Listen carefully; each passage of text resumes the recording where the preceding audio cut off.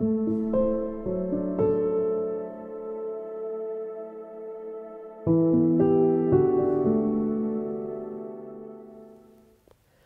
cost of cancer care has exploded, and this has faced patients with the extraordinary burden of not only having a diagnosis of cancer, but facing financial difficulty.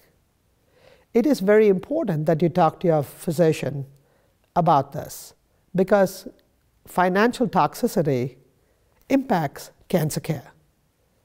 Most places have financial navigators that can help you.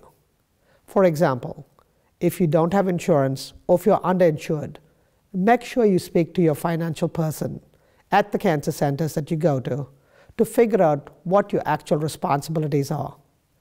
Also, that could help you choose the location of your care. For example, hospital-based therapies are certain hospitals that get to charge you facility fees just for going there, whereas a private oncologist's office would then be a cheaper option.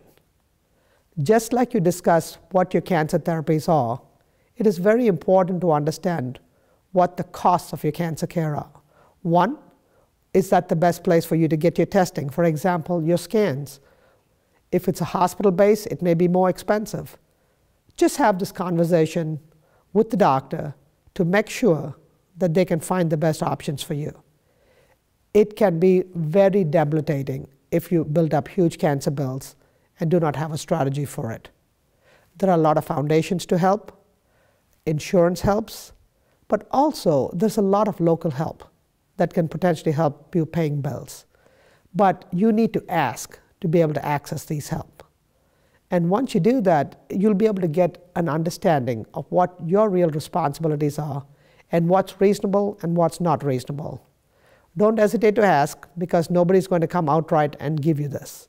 You need to advocate for yourself, advocate for your family, and make sure that in addition to great cancer care, that they can help you financially as well.